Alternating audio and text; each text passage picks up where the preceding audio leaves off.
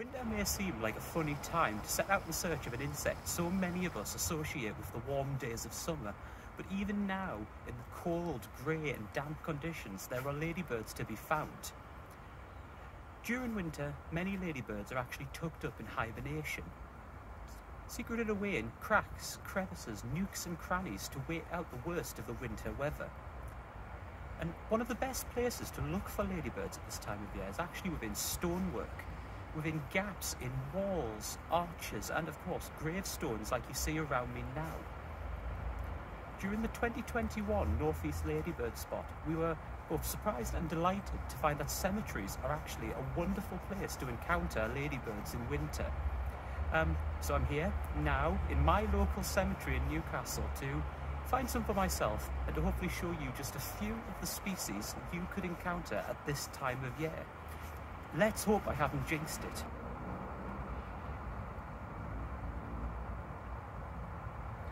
When looking for ladybirds in winter, it is important to look closely and examine the small cracks and overhangs you would otherwise usually ignore. Older gravestones such as this with their ornate designs and beautiful arches offer the perfect opportunity to do just this. And right here we have our first ladybird of the day, the lovely cream spot ladybird. One of our most beautiful native species with a delightful pink base colour topped with white spots. Winter is actually one of the best times to encounter this ladybird, simply because in summer, spurred on by the warmth, they take to the treetops, spending most of the year high out of reach. Let's hope this is a good omen for things to come.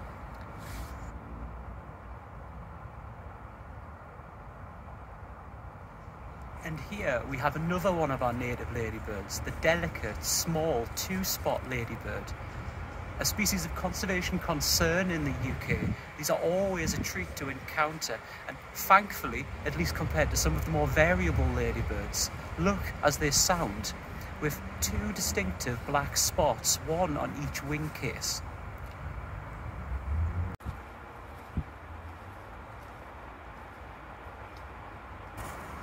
Ah, here we go.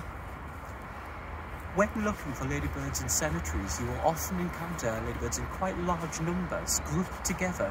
And here in the city in particular, much of the time, these will be non-native harlequin ladybirds, a new arrival to the UK which, while quite beautiful, poses a serious threat to some of our native ladybird species. These large ladybirds come in a remarkable diversity of colours, forms and patterns, but by and large are either red or black with distinctive white patches towards their head. Black ones, red ones, large ones, small ones, some with upwards of 30 spots, some with virtually no spots at all. Here you can see a great many of these large and impressive ladybirds demonstrating perfectly just how variable they can be. It is important to record these invaders as they spread across the UK, and we'll definitely be taking note of these ones in particular. Don't worry, when you find harlequins, we don't expect you to count them all. An estimate will be fine, as some of these gatherings can number into their thousands in certain locations.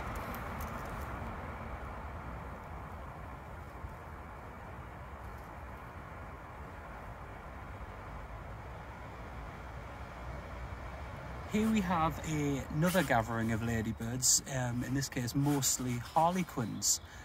When you find clumps of ladybirds like this, it's always important to look a little bit closer, because sometimes, due to the tendency of ladybirds to group together in winter, to aggregate, you will often find surprises. In this case, a rather lovely orange ladybird.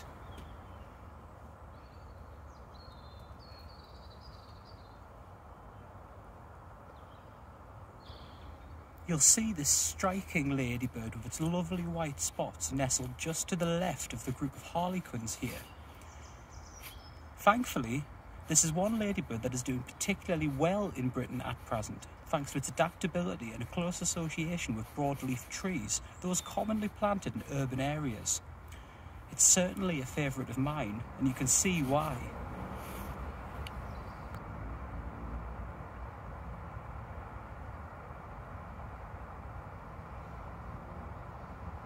Just as we were getting ready to head off, Matt here behind the camera spotted a very exciting ladybird. I am delighted to say that this small black ladybird right here is a pine ladybird, a rather specialist insect commonly associated, as its name suggests, with conifers such as Scots pine, but also a range of other species. Pine ladybirds are fairly rare in the northeast, or at least under-recorded. Owing to their small size and dark coloration, it would certainly be easy to miss one of these, and I certainly did. The important thing to note with pine ladybirds is their small size and glossy black colour. They are truly rather tiny. Looking closer, you'll also notice a series of 4 red markings, 2 of which, at the front end of the ladybird, are clearly comma-shaped. These factors should help you identify your find, but of course, if you struggle, as I certainly do with some ladybirds, you can always check in with NHSN for help. What a great way to end the trip. Well, after just a short amount of time in this wonderful yet very cold cemetery here in Newcastle, we found a grand total of 5 ladybird species. Over the weeks ahead and throughout the rest of winter, we'd love you to get out and about in search of ladybirds in your local area, to check stonework and of course your local cemeteries to see what you can discover. Taking part in the North East Ladybird Spot is simple. Simply find a ladybird, take a photo and submit your record to NHSN.